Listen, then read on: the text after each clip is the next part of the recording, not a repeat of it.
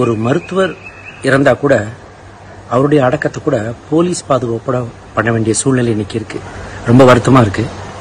Simon ஒரு neuro surgeon, அவர் COVID-19 தொற்றுனால இறந்திருக்காரு. அந்த மாதிரி பேஷண்ட்ஸை ட்ரீட் பண்ணி அவருக்கு அது வந்து அப்புறம் அவர் இறந்திருக்காரு. அவரை எடுத்துட்டு போய் கீழ்பாக்கிலையும் அடக்கம் பண்ண முடியல, அண்ணா நகர்லையும் அடக்கம் பண்ண முடியல. எங்க பார்த்தாலும் மக்கள் தகராறு பண்றாங்க.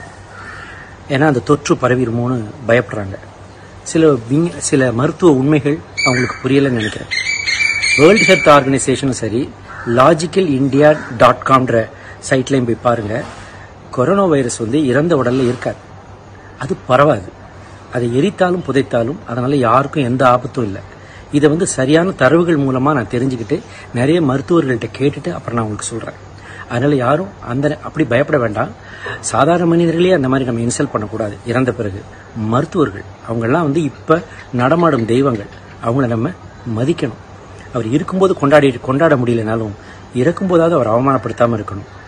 அவருக்காக ப்ரே பண்ணுவோம். அவங்க குடும்பத்துக்கு இது பெரிய மன வருத்தத்தை அளிச்சிருக்கோம், அவங்களுக்காகவும் ப்ரே பண்ணுவோம். மனித நேயத்தை காப்போம். நன்றி.